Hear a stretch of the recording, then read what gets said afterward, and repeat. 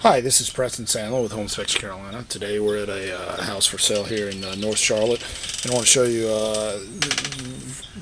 doing the inspection. I notice we've got a colony of ants living in this front column here. We're definitely going to have to take care of.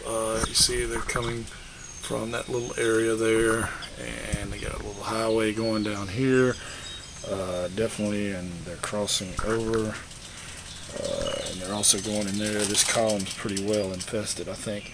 The problem is there's gaps in it and there's moisture in there, so it's very inviting for ants. So need to get some spray. They're not carpenter ants, though. They're smaller ants, either sugar or Argentine ants. Going all down that column there. But the other thing is we need to seal this up so that there's not an area where moisture can get in, because that's the true lifeblood for ants. It's Preston Sandler with Infestation, Carolina. Thanks a lot.